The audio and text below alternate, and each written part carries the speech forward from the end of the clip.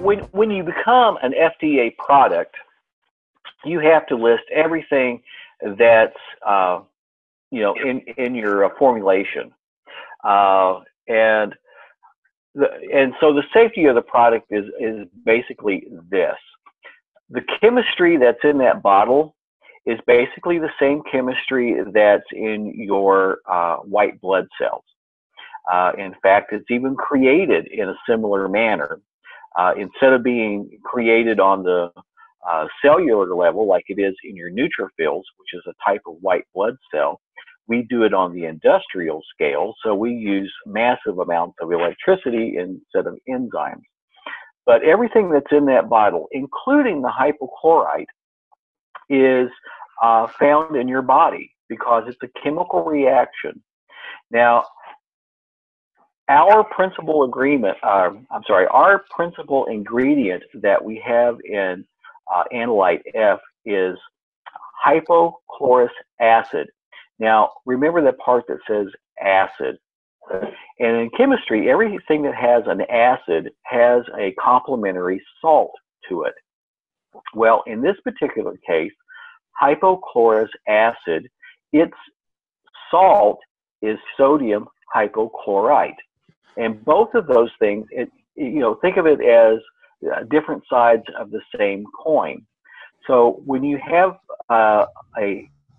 I'm going to say the word aqueous, which is water. So when you have a solution in water, which is the only place that hypochlorous acid can exist,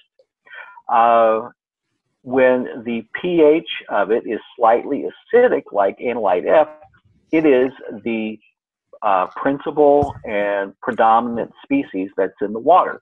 So our product contains mostly hypochlorous acid. And if it was, but we still have the chlorite ion that floats around in it.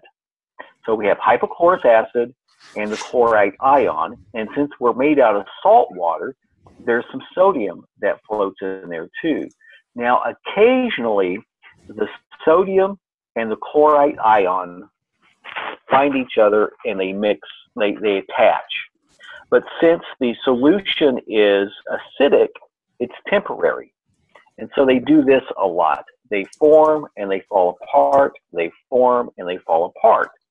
Now, the hypochlorous acid, on the other hand, since it is a acidic solution, they grab onto each other, which is the hydrogen and the chlorite ion, and they're like this. They're stuck because it's acidic. Now, if we were in a different solution and it was more alkaline, the opposite would occur. We would have more sodium hypochlorite and less hypochlorous acid.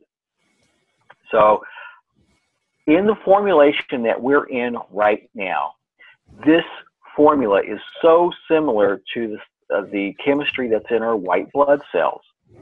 And in our white blood cells, we have these temporary pairings of sodium and the chloride ion, and it forms what everybody thinks of as bleach. But it's like this. Actually, it happens much faster than that. And it's just a temporary thing. But because we are that FDA 510 cleared product, we have to put that on there. And so we're safe. Not that anybody should do this, but I mean, but you could, pick that bottle up and drink it. It doesn't taste very good, but it's not harmful to you. Don't do that. I'm saying you could, but if you took that same amount of, say, regular household bleach and did that, don't do that either, because the outcome is much worse. So we have this really safe product based on our own body's chemistry, and that's why it's safe. But we do have to list all the products, and so occasionally we have to say, yep, at any given moment in time, there is a combination of this sodium hypochlorite together. That's why we have to do it.